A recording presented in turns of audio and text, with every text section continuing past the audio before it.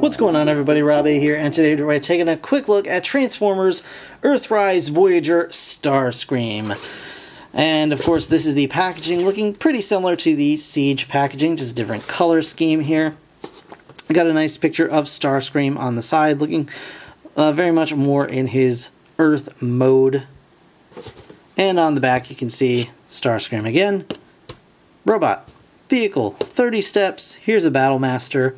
Why don't you go and buy a Battle Master? Then on the other side here, a really cool picture of all of the Autobots and Decepticons hovering over the Earth as the Ark falls to its fate? Question mark.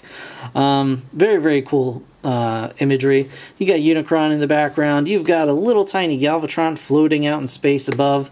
That's pretty neat. In each package, there is a piece of map that you can put together. There's also some secret codes on there that you can decode using this secret decoder that they include in all of these figures. So that's kind of a neat thing. But without further ado, let's take a look at Starscream. Alright, so this is Starscream's vehicle mode, and it's very much an Earth mode Starscream jet. It's kind of an F something or other, you know. You got that kind of going on. It's close enough, but just different enough, you know what I'm saying? But it looks really, really nice. They have put a lot of thought into this one, obviously. I would have liked maybe a blue nose cone. I think they could have easily done that. It doesn't really affect robot mode in any way, shape, or form, so I would have liked to have seen that.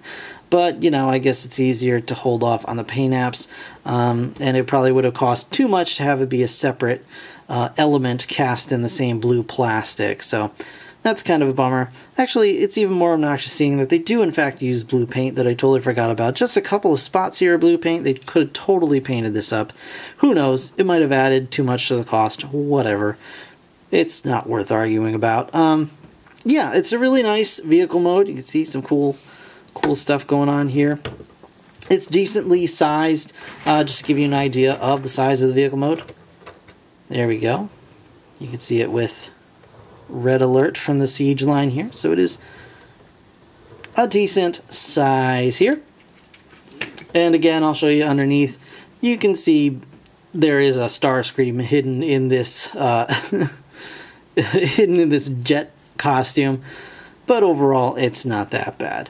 You got the null rays underneath the wings here, some nice tampos on those wings, and some cool tampos on the tail fins and stuff like that. So overall, pretty nice. I'm okay with it. I like it a lot, except for this big weird hollow part here, and then this kind of weird part here that is necessary for transformation. But honestly, the first time I had it transformed, I was like, why can't I pull the landing gear down? That's so weird. Why won't it come down? And then I was like, oh, that's right, because it's attached at 2 spots. But that's just me being dumb. Anyway, let's go ahead and check out Starscream's robot mode. Alright guys, so Starscream's robot mode is pretty neat. It's very G1-y, as you can see. Lots going on here. It's not a complicated transformation, but it's involved enough that it's like satisfying, if that makes sense. You got some cool little tricks going on here. Little weird hollowness under his arms. But it doesn't go like all the way through. You can't see light through it. You can just kind of stick your finger in there. So it is kind of strange that there's just this big like fake front over the whole thing. And that's not really cool. There is a trick to the transformation that almost forgives the lack of a wrist swivel. Almost forgives. And you can tell there's some things they left out, which I'll show off in a second. But overall, it's not a bad figure at all.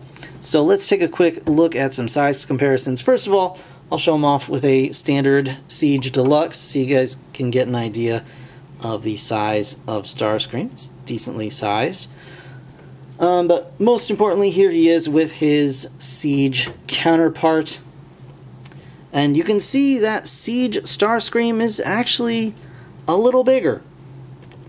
Looks just overall a bit more imposing, and I think, honestly, I kind of like the Siege Starscream a little bit better. I know he's covered in metallic silver paint, which a lot of you guys are not fans of, but I kind of just like this aesthetic a little bit more. He's a little bit more lean, a little bit more, like, fierce looking, whereas this guy kind of just looks like he's had a little too much pudding, if I'm being totally honest. They're both cool. I do like them both quite a bit.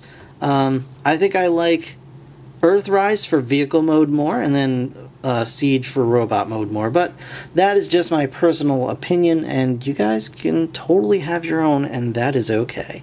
Alright. Articulation-wise, let me show off his face here. He's got a different head sculpt than the Siege version, but it's similar. It's more smooth, though. It's much more Earth mode specific. But he doesn't really have much of a smirk. He's just got kind of a mush face going on. Not too much going on there. His eyes are red, but it's very hard to pick out under the heavy brow he's got going on. Arms can go out to the side, go up, go back. They're blocked, of course, by the wings. It's not really that big a deal. He does have a bicep swivel. He does have an elbow joint. It goes a little bit more than 90 degrees. His wrist can go up a little bit, or up a lot if you want. Well, but it breaks the illusion there. But his wrist can go up. His hips can go up if you move that weird hip skirt out of the way, but only that far. His knees can get a little bit more than 90, and he does have the ankle rocker like that. His toes can go back and forth too, just due to that transformation. The wings can, in fact, swivel back. They are on a hinge. Doesn't look like they are, but they are. And you can kind of see back here, there's a post hole here that looks like it was supposed to like lock in place at one point, but they abandoned it at some point during the process there.